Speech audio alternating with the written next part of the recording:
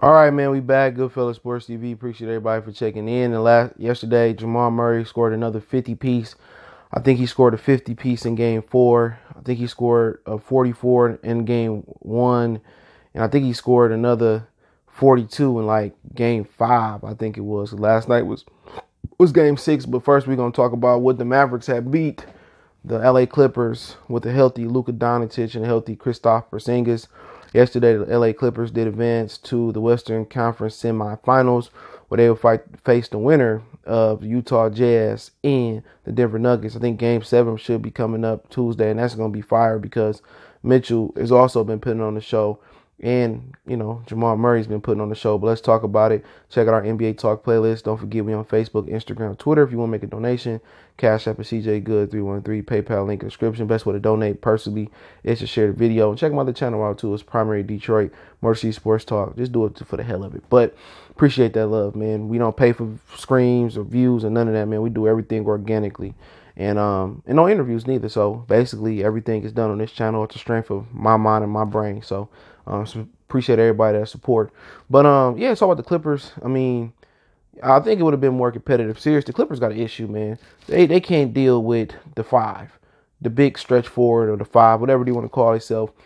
They can't deal with Porziņģis. And I feel that if Porziņģis played this series, they'd have won 7. And I just think it was a little bit too early for Dallas to make this step. And I think Kawhi would have found the way to win. Yesterday, Paul George nobody had a good game in the Clippers but Kawhi Leonard. He willed them to victory yesterday.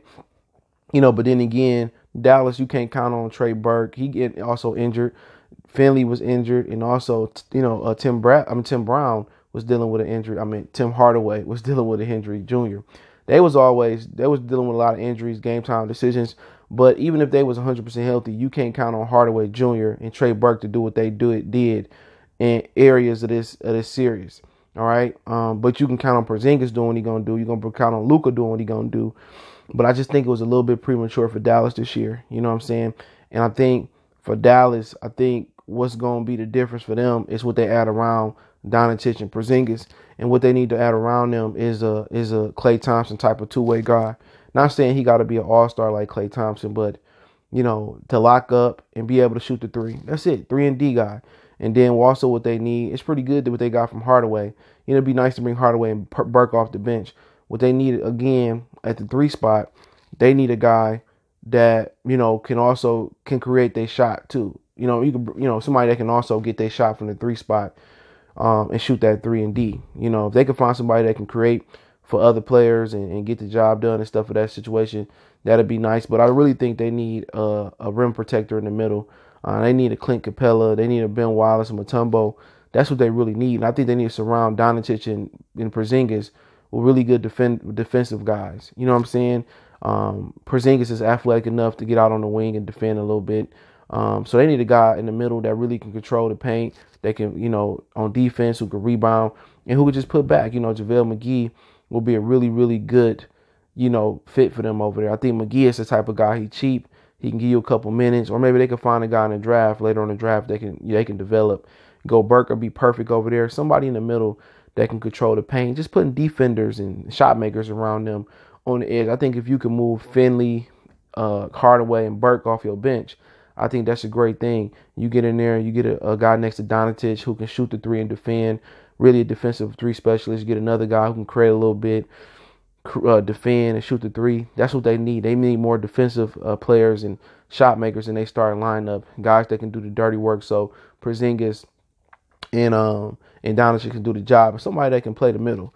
They find somebody to control that paint. Not necessarily got to start, but they could throw in the middle and they can do the banging around that Porziņģis don't want to do. They'd be fine. So I just think it was a little bit premature, but Clippers got an issue. Clippers got to find somebody in the middle in the offseason that can really control the middle. Right now, I wouldn't sign Montrezl Harrell back. I have to get somebody at the 5 spot who athletic, who can control the paint. The Clippers need the same thing. If they find that 5, they'd be in business. But, right now, nobody showed up but Kawhi yesterday, and that's the issue. Paul George is going to have to show up. If the Denver make it to the next round, that's the worst possible matchup for Denver. For the Clippers next round. But I think if, the Jazz make it, they should be all right. But Denver, they can't find an identity right now. With Will Barton gone, Gary Harris trying to get back in. They trying to implement Michael Porter Jr. they can't find no identity right now. And at the end of the day, they're going to have to shave some of that talent down. You know what I'm saying? If you're going to feature Michael Porter Jr., then feature him. You know what I'm saying? If not, don't play him. That's just how I'm saying. Don't play him. If you're going to feature him. Run plays for him, get a shot. Paul Millsap he should be gone this year. Jeremy Grant, bench player. So they got a few things that they need to situate around in Denver. They just don't have a really good system right now.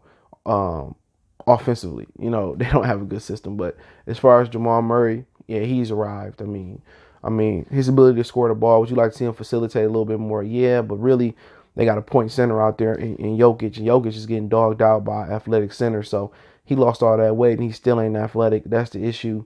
They're going to have to find somebody else out there that can play with Jokic as well. That can be athletic out there, with Jokic. But yeah, they out cold, Jamal Murray out cold, He was getting buckets. He was on. He went for 50 last night and missed 7 shots. So I think he's definitely arrived. And especially if he could put on that clinic, a little bit of that clinic versus the Clippers if they do win, or in Game 7 tomorrow. Yeah, I think a lot of people are going to realize that, he a different type of Canadian. You know what I'm saying? A lot of the Canadian players that come over, Andrew Wiggins, who else we didn't have? Anthony Bennett. There's a few other guys. I like Gilgeous Alexander too, but a lot of those dudes don't have the killer instinct. And that's the issue. Jamal Murray got the American-like sniper killer instinct and his ability to shoot and score the ball. He not scared. A lot of them, the Canadian guys, get a rap for being soft and not having that killer instinct. And, he just got it. You don't really see it with the Canadian. Even Steve Nash, he could be a killer here and there, but he more was passive, by nature. Jamal Murray has killer. He's a killer, bro. And he's a sniper. And, and you like to see that from him, man. Ability to really put the ball in the hole and ability to score and be aggressive. And that's what they just asked Andrew Wiggins to be aggressive, show some dog.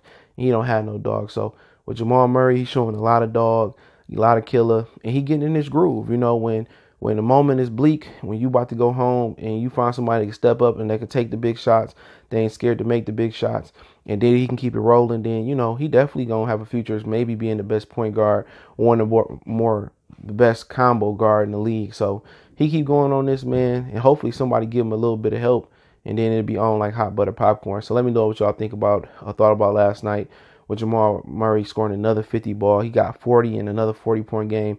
And don't forget, he only missed 7 shots and he only missed 3 3-pointers yesterday. So look forward to Game 7 between him and Donovan Mitchell. I think that's going to be a huge one. And that may edge, one of their names in playoff history.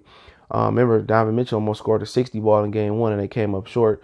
And also let me know what you guys think about the Clippers and Mavs. With the Mavs is one with a healthy Porziņģis and Luka Doncic, but I just think that it was it was a little bit premature for the Mavs. They got a little bit of work to do on that roster, and I think the Clippers got some work to do in the middle of their roster as far as in the middle of that paint. So let me know what you guys think. Don't forget to check out our NBA Talk playlist. Don't forget to follow us on Facebook, Instagram, Twitter. Also got a Facebook group. All those links in the description. If you got business, question, inquiry, sponsorship, video requests, keep sharing the videos. Want to make a donation to the channel? Cash App, PayPal in the description. One time for the one time we done.